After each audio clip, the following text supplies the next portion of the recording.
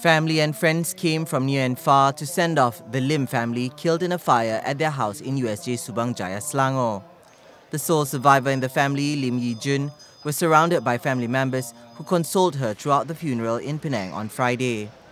The bodies of Lim Ah Kok, his wife Goh Bee Kim, and their sons Yong Liang and Yong Wei were sent for cremation at the Chinese cemetery in Brapit, Bukit Mertajam. Penang Chief Minister Lim Guan Eng attended the funeral together with the State Exco Lim Hock Seng. The four in the family were killed after choking on smoke when they were trapped by the iron grill on the windows of their double-storey terrace house on Monday while their daughter Yi Jun was at her hostel during the tragedy. The Lim family was known to be friendly neighbours, and for that the USJ community made a video tribute for them. They said they will always remember the family for their compassionate heart and willingness to help others.